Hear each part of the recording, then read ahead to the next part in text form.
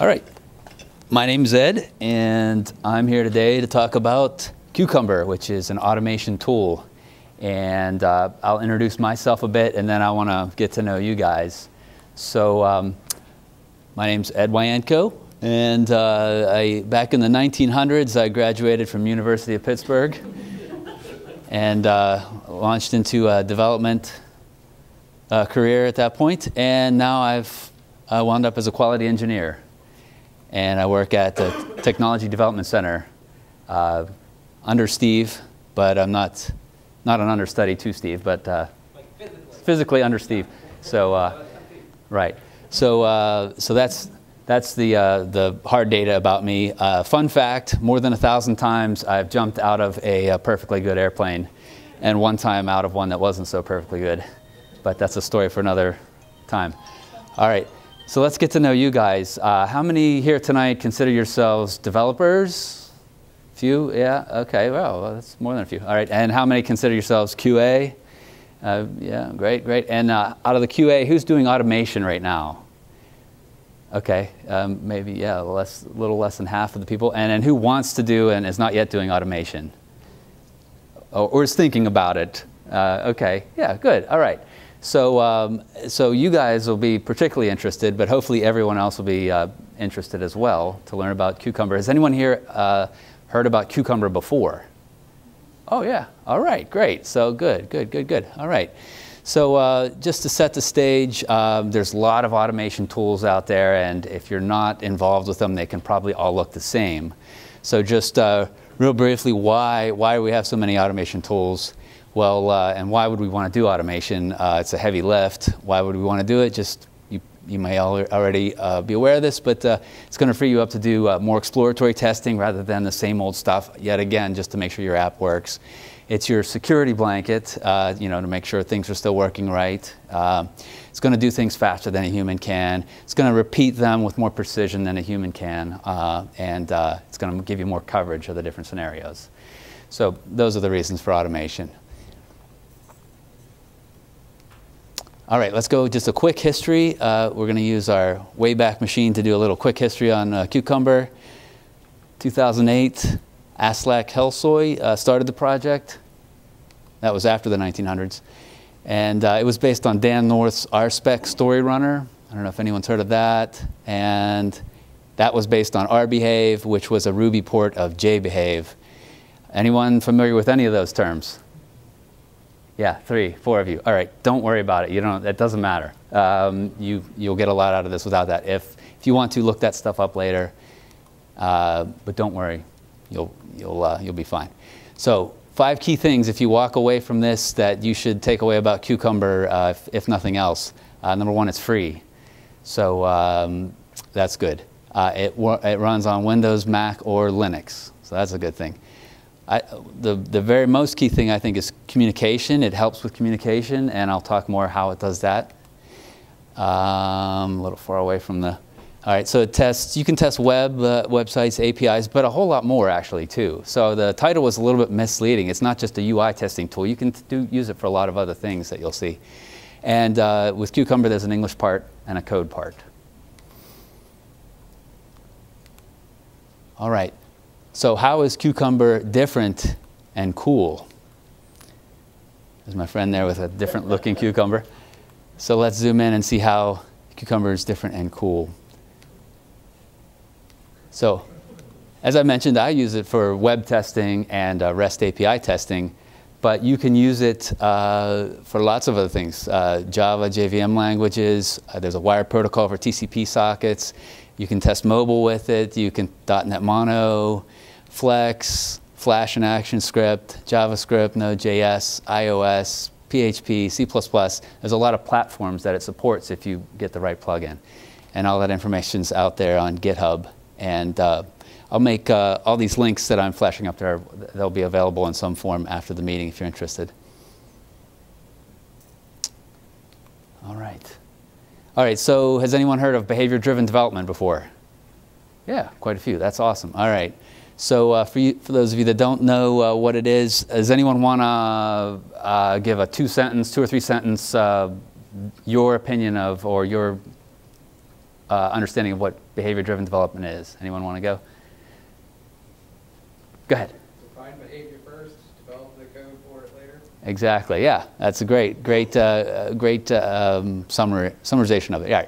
The business analysts usually are the ones defining the behaviors and providing concrete examples, and then the rest of the team creates and tests each feature per those expectations.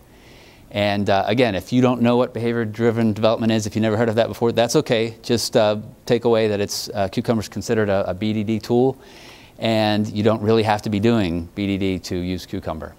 You can still use it. All right. So guy on the left says, no, I think you're misinterpreting it. And then Dilbert says, wait a minute, I wrote it. So probably a lot of us have been in those situations where things are interpreted differently. There's a miscommunication, and it causes like a few days' work to get thrown away or have to be redone and stuff like that. I'm sure we've all been there, right?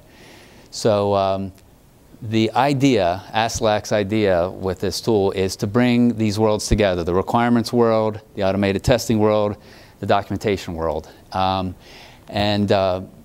Analogous with that, our requirements often sit in one system, and the tests sit in another one, and then the documentation's in yet another one.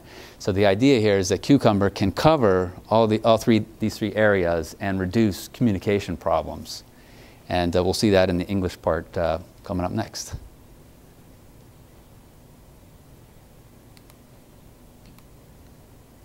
All right, so the two parts, the English part and the code part.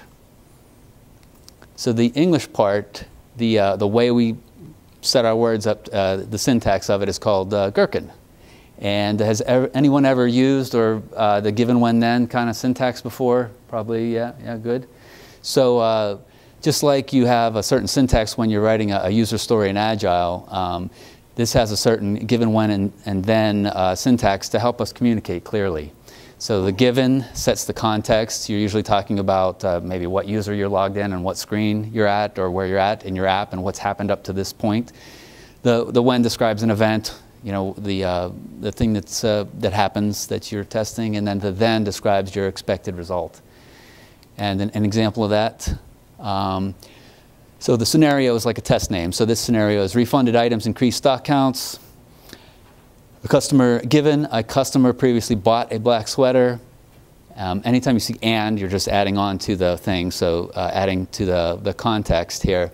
So given the customer previously bought a black sweater, and there are currently 3 black sweaters in stock.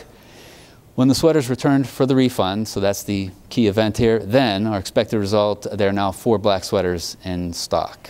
So it should be pretty clear to everyone what's going on. Business analyst is going to understand that, so should the QA and developer. And for the code part, you have what are called the step definitions. So the English part are the steps, and the code part are the step definitions.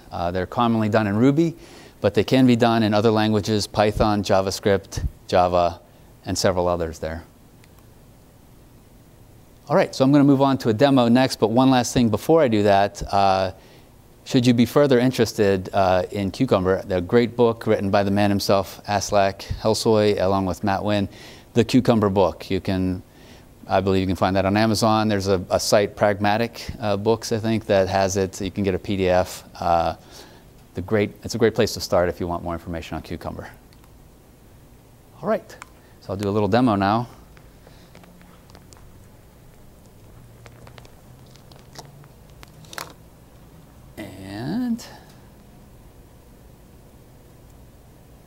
All right, so the text is very huge. We'll wind that back just a little bit. Let's see here. Let's move this over. Okay, so typically what we do for there are feature files that organize our scenarios, our test scenarios. So a lot of times a feature will correspond to a user story or cover several user stories.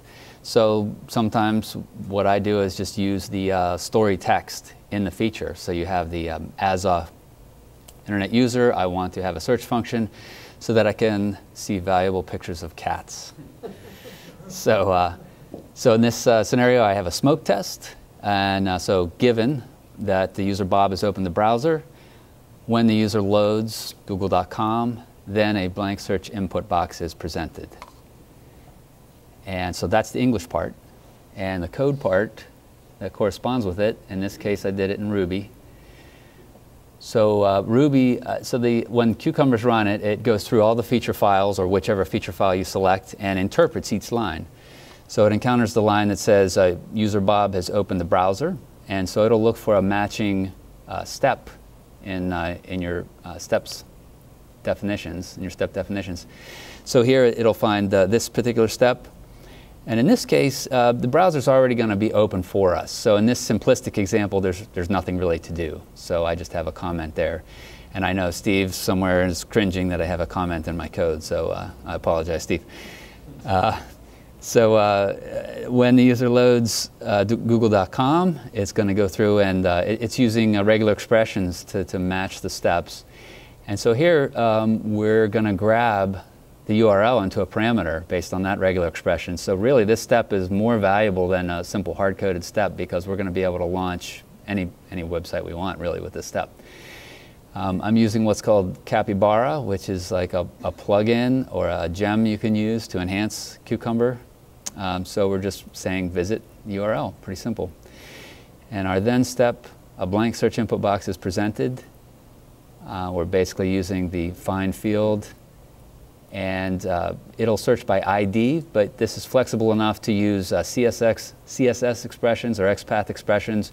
So if we didn't have a handy ID to use, an HTML ID, we could find this field based on any other property it has, the text within the element, or by other elements around this element.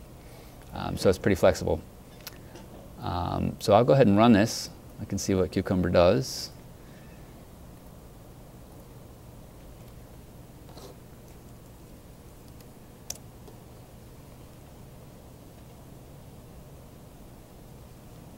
And you can see given user Bob has opened a browser, and there comes the browser.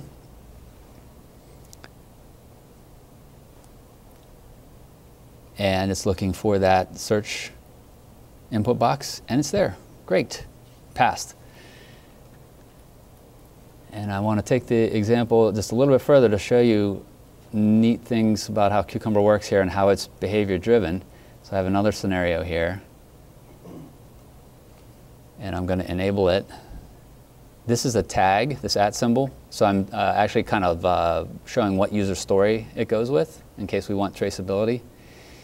And this one says, this is an actual search, so it's more than a smoke test. So given user Bob has opened the browser and the user loads google.com, when the user searches for cats, then the search results include cat-Wikipedia. So I don't have definitions for these last two steps yet because I've defined the behavior before I've implemented the code.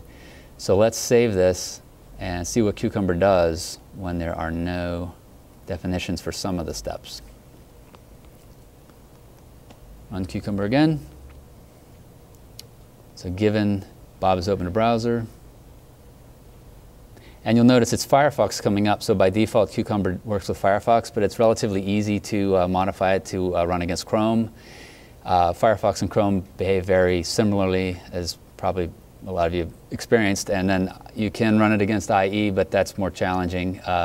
The setup is easy, but IE behaves differently than Chrome and Firefox, so it's challenging for that reason. You may have to change the way you're identifying elements to run against IE.